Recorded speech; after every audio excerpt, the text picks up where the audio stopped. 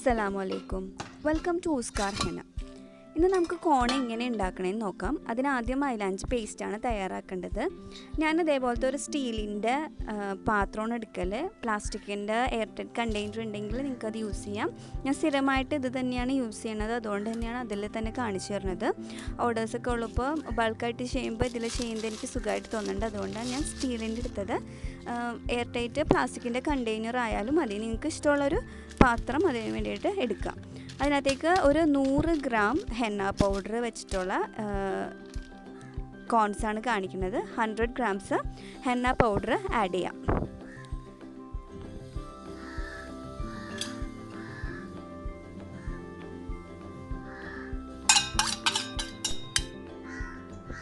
പിന്നെ പൗഡർ വാങ്ങിക്കുമ്പോഴും നമ്മൾ ശ്രദ്ധിക്കണം, നമുക്ക് വിശ്വാസമുള്ളിടത്ത് തന്നെ നല്ല ബെസ്റ്റ് ക്വാളിറ്റി ഹെന്ന പൗഡർ തന്നെ വാങ്ങിക്കണം, നല്ലോണം കളർ ഇട്ടോളൂ.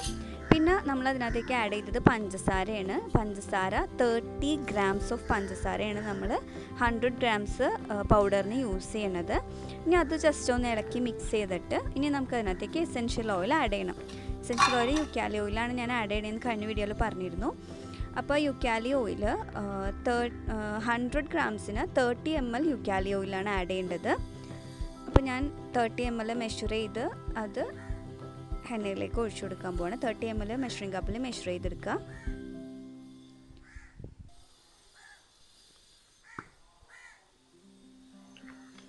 നിങ്ങൾ എസെൻഷ്യൽ ഓയിൽ വാങ്ങിക്കുമ്പോൾ ഗ്ലോബലസ് ഓയിൽ തന്നെ വാങ്ങിക്കാൻ ശ്രദ്ധിക്കുക. യുക്കാലി ഓയിൽ തന്നെ ഗ്ലോബലസ് തന്നെ വാങ്ങിക്കാൻ ശ്രദ്ധിക്കുക.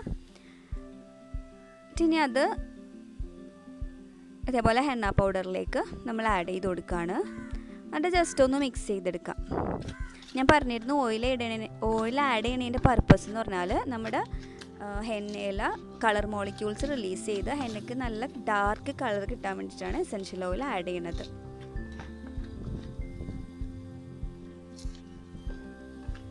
നമ്മുടെ നാട്ടിലും നല്ല കളറ് രാജസ്ഥാനി ഹെന്ന പൗഡറിനുണ്ട്.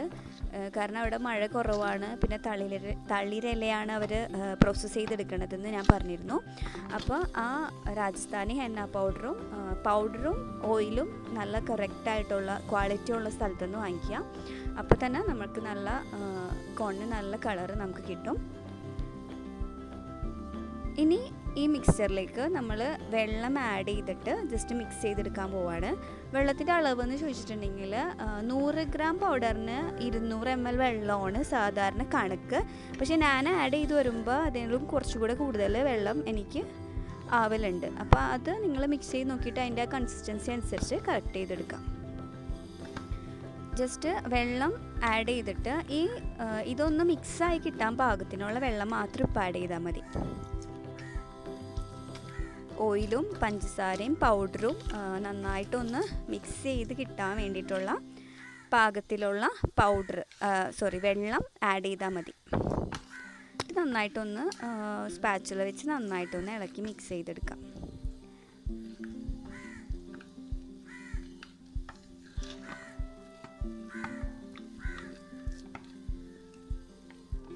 ഇത് മിക്സ് ചെയ്തെടുക്കാൻ കുറച്ച് ഇതിലും ബുദ്ധിമുട്ടാണ്. ഇത് കഴിഞ്ഞിട്ടുള്ള മിക്സിങ് പെർഫെക്റ്റ് ആയാലാണ് ശരിക്കും പേസ്റ്റ് നല്ല സ്മൂത്തി ആയിട്ട് നമുക്ക് കിട്ടുള്ളൂ. അപ്പോൾ ഇതേപോലെ നന്നായി മിക്സ് ചെയ്തിട്ട് നമ്മളിതൊരു 6 മുതൽ 8 മണിക്കൂർ വരെ എയർടൈറ്റ് കണ്ടെയ്നറിൽ നന്നായി മൂടി, വായു കടക്കാതെ മൂടി അതിൻ്റെ മോളിക്യൂൾസ് അതിൻ്റെ കളർ റിലീസ് ചെയ്യാൻ വേണ്ടിയിട്ട് വെക്കണം.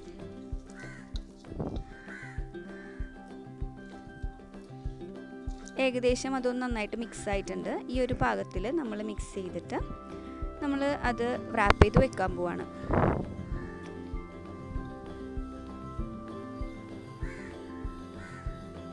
നിങ്ങളുടെ കയ്യിൽ പ്ലാസ്റ്റിക് റാപ്പർ ഉണ്ടെങ്കിൽ അത് യൂസ് ചെയ്യുക, അല്ലെങ്കിൽ സിൽവർ റാപ്പർ ഉണ്ടെങ്കിൽ അത് യൂസ് ചെയ്യുക. ഇനി അതല്ലെങ്കിൽ നല്ല ടൈറ്റായിട്ടുള്ള മൂടി പാത്രത്തിനുണ്ടെങ്കിൽ അതിട്ട് അത് മൂടി വയ്ക്കാം.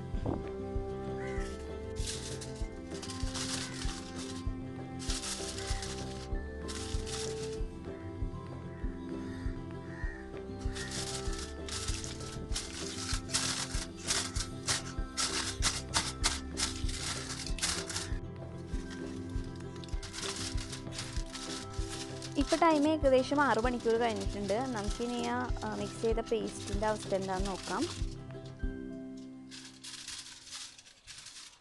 കണ്ടോ, നേരത്തെ നമ്മൾ വെച്ചപ്പോൾ അതിങ്ങനെ നല്ല പച്ച കളറായിരുന്നു. ഇപ്പോൾ ശരിക്കും ഡൈ ഒക്കെ റിലീസ് ചെയ്ത് അതിൻ്റെ മുകൾ ഭാഗം നല്ല റെഡായി അതിനകത്ത് കാണാം മോളിക്യൂൾസ് സ്റ്റെയിൻ ഇങ്ങനെ ഓയിലിൻ്റെ കൂടെ ഇങ്ങനെ കിടക്കുന്നത്. അതിനി നമ്മൾ ടെസ്റ്റ് ചെയ്യുന്നത് അതൊന്ന് പതുക്കെ ഇതേപോലെ ഒന്ന് നോക്കുമ്പോൾ, കുഴിച്ച് നോക്കുമ്പോൾ ഉള്ളിൽ പച്ചയും മുകളിലാണ് ആ റെഡ് കളർ റിലീസ് ചെയ്ത് വന്നിരിക്കുന്നത്. ഇതാണ് അതിൻ്റെ പാകം എന്ന് പറയണത്. കണ്ടോ, അപ്പോൾ നമ്മുടെ സ്റ്റെയിനൊക്കെ കറക്റ്റ് റിലീസായി വന്നിട്ടുണ്ട്. ഇനി നമുക്കത് നന്നായിട്ട് മിക്സ് ചെയ്തെടുക്കണം. ഇനിയുള്ള മിക്സിങ് എന്ന് പറഞ്ഞാൽ കുറച്ച് ബുദ്ധിമുട്ടെന്ന് പറഞ്ഞാൽ നന്നായി മിക്സ് ചെയ്തെടുക്കണം. അതിൻ്റെ ഓയിൽ ആ പേസ്റ്റിൽ നന്നായിട്ട്, കാരണം ഓയിൽ ഉടയുമ്പോൾ പൗഡർ ഇങ്ങനെ കട്ടി കിടക്കാനുള്ള സാധ്യതയുണ്ട്. അപ്പോൾ ഈ മാക്സിമം ഏറ്റവും നന്നായിട്ട് തന്നെ മിക്സ് ചെയ്തെടുക്കണം. കുറച്ച് വെള്ളം ഒഴിച്ചിട്ട് പതുക്കെ സ്പാച്ചുല വെച്ചിട്ട് കട്ട കിട്ടാതെ നന്നായിട്ട് ഇളക്കി മിക്സ് ചെയ്തെടുക്കണം.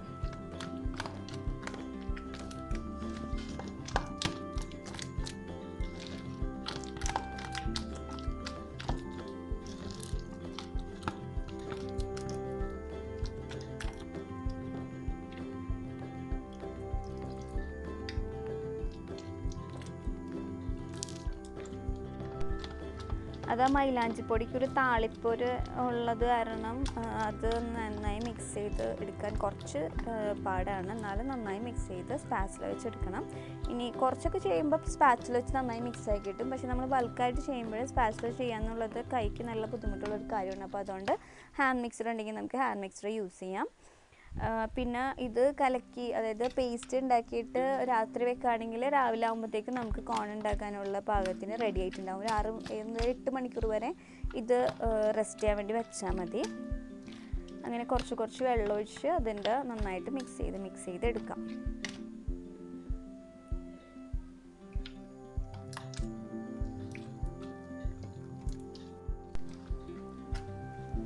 കറക്റ്റ് മിക്സ് ചെയ്യണത് കാണിക്കണതൊക്കെ കൊണ്ട് വീഡിയോ കുറച്ച് ലെങ്തി ആണ്.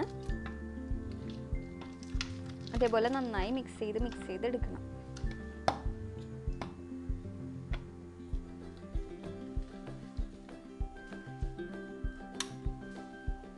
ഇനി നമുക്ക് ഹാൻഡ് മിക്സർ യൂസ് ചെയ്തിട്ട് അതൊന്ന് മിക്സ് ചെയ്യണം. എങ്ങനെയാണെന്ന് കാണിച്ചു തരാം. വെള്ളം ഒഴിച്ച് അതിൻ്റെ കൺസിസ്റ്റൻസി കറക്റ്റ് ആവണ വരെ നമ്മൾ മിക്സ് ചെയ്തെടുക്കണം. സൂക്ഷ്മൊക്കെ കാണാം, ചെറിയ ലംസ് കട്ടകൾ കിടക്കുന്നുണ്ട്. അത് നന്നായിട്ട് മിക്സ് ആവും ഓയിലും പൗഡറൊക്കെ.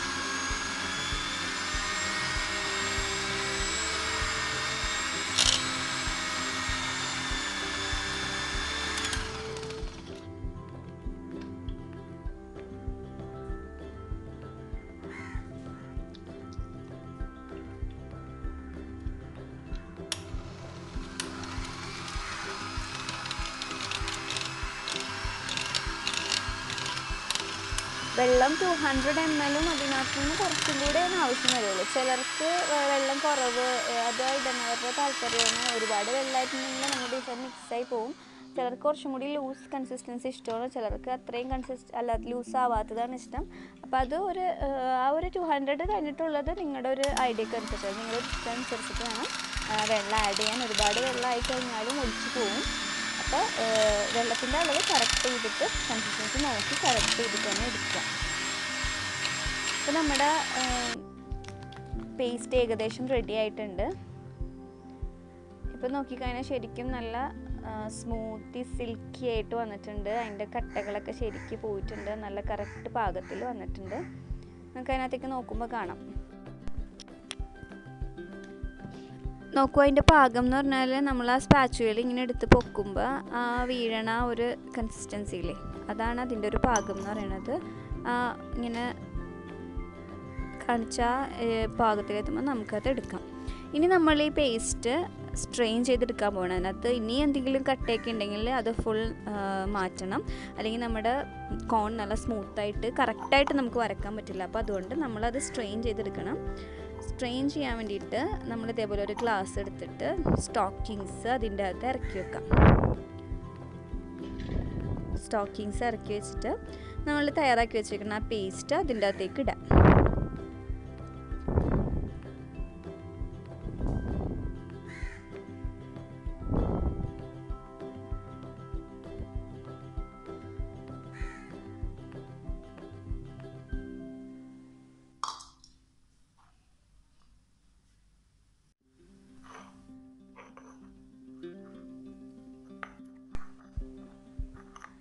നമ്മൾ ആ സ്റ്റോക്കിങ്സ് നമ്മൾ നേരത്തെ എടുത്ത് വെച്ചേക്കണ, നേരത്തെ പറഞ്ഞിരുന്നു പൈപ്പിംഗ് ബാഗ് വേണമെന്ന്. പൈപ്പിംഗ് ബാഗിലേക്ക് ആ സ്റ്റോക്കിങ്സ് നമ്മൾ ഇറക്കി വെക്കാൻ പോകണം. പൈപ്പിംഗ് ബാഗിൻ്റെ ഉള്ളിലേക്ക് ഞാൻ ഈ സ്റ്റോക്കിങ്സ് ഇറക്കി വെച്ചിട്ട് അതിൻ്റെ മോൾ ഭാഗം ഇതേപോലെ ചുരുട്ടി നന്നായി ടൈറ്റ് ചെയ്യാം. ഇതേപോലെ നന്നായി ടൈറ്റ് ചെയ്ത് പിടിച്ചിട്ട് നമ്മൾ അതിൻ്റെ അകത്ത് വെച്ചേക്കണം ആ സ്റ്റോക്കിങ്സിൻ്റെ തുമ്പോട് കൂട്ടിയാണ് നമ്മൾ ടൈറ്റ് ചെയ്തത്. ആ സ്റ്റോക്കിങ്സിൻ്റെ പോർഷൻ നമ്മൾ പ്രഷർ കൊടുത്തിട്ട് വലിച്ചിങ്ങോട്ട് എടുക്കാൻ പോവാണ്. കണ്ടോ, ആ സ്റ്റോക്കിങ്സിൻ്റെ തുമ്പ് നമ്മൾ വലിച്ചിങ്ങോട്ട് എടുക്കുമ്പോൾ അതിൻ്റെ ഉള്ളിൽ നിന്ന് ആ മൈലാഞ്ചി പേസ്റ്റ് നന്നായിട്ട് അരിച്ച് സ്ട്രെയിൻ ചെയ്തിട്ട് ആ പൈപ്പിംഗ് ബാഗിലേക്ക് വീഴും. അപ്പോൾ സ്റ്റോക്കിങ്സ് നമ്മുടെ കിട്ടുകയും ചെയ്യും, ഒരു കട്ടയും തരിയൊന്നുമില്ലാതെ പേസ്റ്റ് നന്നായിട്ട് സ്മൂത്തായിട്ട് കിട്ടുകയും ചെയ്യും. ഓക്കെ, നമ്മുടെ പേസ്റ്റ് റെഡി ആയിട്ടുണ്ട്. ഇനി നമുക്ക് കോൺ റോൾ ചെയ്യണം എങ്ങനെയെന്നും അതിനകത്ത് ഫില്ല് ചെയ്യണം എങ്ങനെയെന്നും അടുത്ത വീഡിയോയിൽ കാണാം ഇൻഷാ അല്ലാ. Okay, thank you. ഡൗട്ട്സ് എന്തെങ്കിലും ഉണ്ടെങ്കിൽ കമൻറ്റ് സെക്ഷനിൽ ചോദിക്കണം. മാക്സിമം ക്ലിയർ ചെയ്യാൻ ശ്രമിക്കാം ഇൻഷാ അല്ലാ. ഞാനൊരു പൈപ്പിംഗ് ബാഗ് 2 ടൈംസ് യൂസ് ചെയ്യാറുണ്ട്. അതുകൊണ്ടാണ് അത് കട്ട് ചെയ്തതും കൊണ്ടാണ് ആ സെല്ലോ ടേപ്പ് അതും ഇരിക്കുന്നത്. നമ്മളിത് കട്ട് ചെയ്തിട്ടാണ് കോണിലേക്ക് ഫില്ല് ചെയ്ത് കൊടുക്കുന്നത്. ഓക്കെ.